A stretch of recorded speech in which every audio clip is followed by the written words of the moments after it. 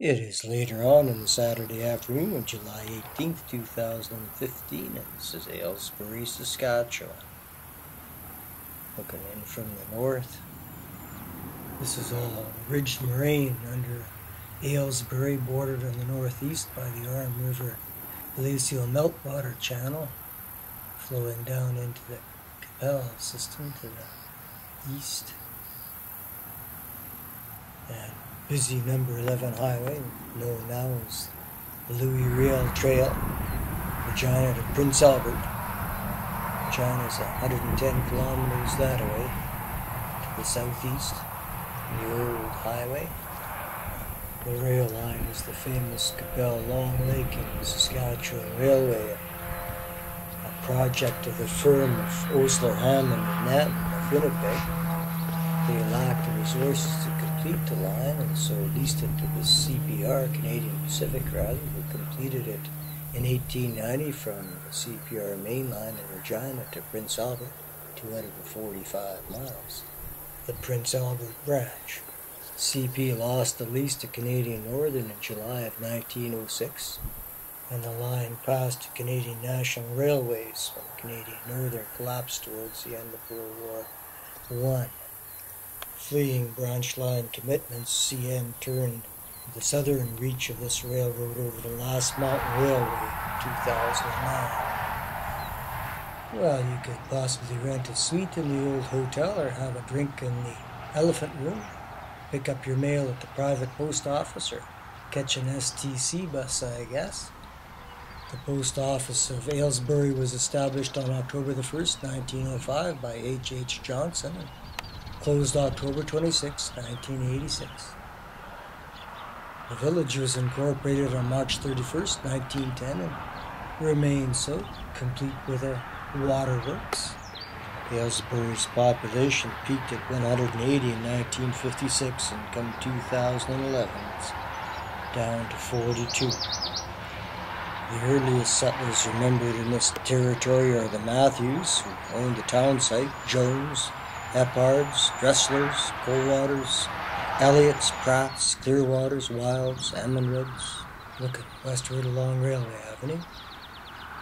Until it was sold off in 1977, Canadian Northern's fourth-class station would have stood right in here at mile 62.2 from the CPR main line in Regina. It was built in 1910.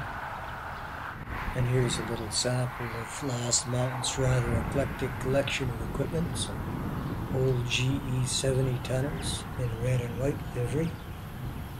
Mobile Grain SD 40-3s. Mobile Grain being an associate company. And a brace of newly painted CPR SD 40-2s, it looks like. Nice to see him back on the line after 115 years or so.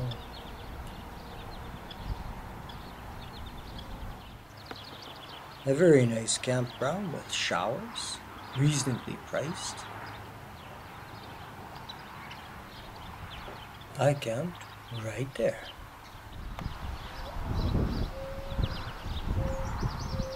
Aylesbury used to be a busy place with little shops and little businesses going on, but pretty quiet now, just like it was for a whole decade after the railway built through this neighborhood. That all changed around 1902 when Colonel Andrew Duncan Davidson organized the Saskatchewan Valley Land Company in Minnesota, acquired 1 million acres of potential farmland from the Qu'Appelle Long Lake and Saskatchewan Railway and the Canadian government, and began to aggressively market it to farming families who had settled on marginal land in the United States, the northern United States. The terms were apparently attractive. These folks had had experience with dry land farming, some experience, and had now had access to big steam-powered tilling equipment. And the offer was well taken up. By 1920, there was 50,000 farms established on a swath of land along the railway tracks between Chamberlain and Hanley. We saw the curling rink earlier. These are the old ball diamonds, nothing but a hay corral now. And rustic facilities. There. The school was established in Aylesbury in 1909. And I believe these are the school yards in here. In fact, C.R. Wilson is over there examining a monument that says so. School was closed, the second school was closed in 1970. It stood across the street here. Now the kids go to Crake to school, sidewalk leading to nowhere. The first elevator built in Aylesbury was the last one standing. In 1906, the Hall Milling Company of Lumsden built the elevator. It was closed by Parrish and Heimbecker in 1995 and not demolished until October of 2009. There were 6 elevators altogether at Aylesbury. In 1911, the Canada Elevator Company built. Looks like the Village Hall. In 1912, the Aylesbury Farmers Elevator and Trading Company built, as well as the State Elevator. 1916, H.R. Soot Grain. In 1929, the last one went up, Saskatchewan Wheat Pool number 948. This is the former United Church, closed in 1984. It was built in 1916 as a Methodist church, although Presbyterians, Congregationalists, and even Lutherans attended it.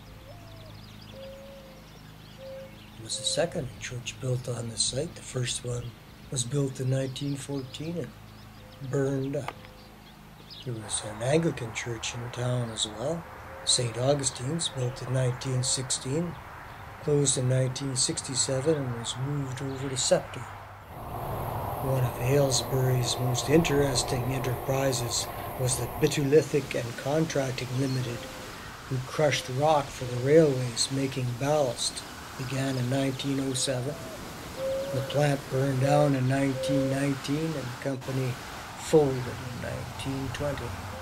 They crushed no more rock in Aylesbury, Saskatchewan.